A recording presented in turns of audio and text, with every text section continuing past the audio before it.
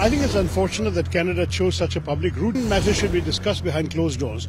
Going public, making a statement in Parliament and so on was very unfortunate. They have really jeopardised the state of a very good relationship. The government of Canada has provoked such a deterioration in what was otherwise a good relationship.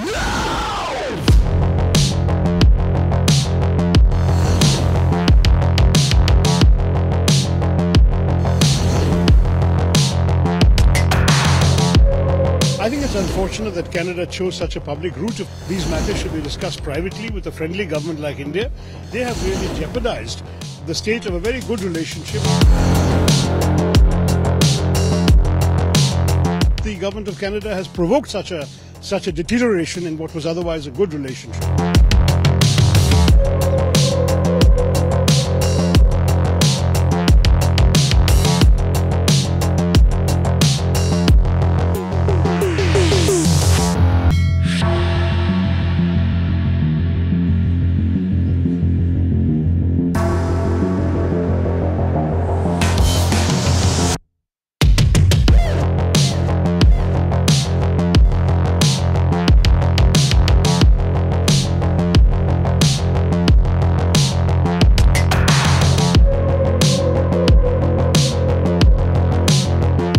We are seeing a tit-for-tat on both sides, first on the expulsion of a diplomat, then on this advisory.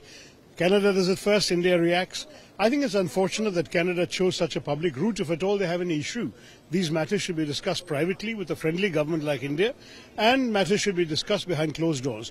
Going public, making a statement in Parliament and so on was very unfortunate by the Prime Minister, and having gone that far, now I think they have really jeopardised the state of a very good relationship, which was not only a secure relationship, but one where people-to-people contact was very soundly established. It's most unfortunate that Canada has behaved in this manner. Now the relation will bitter more, do you think? It's already damaged, already become quite embittered by comparison with what it used to be.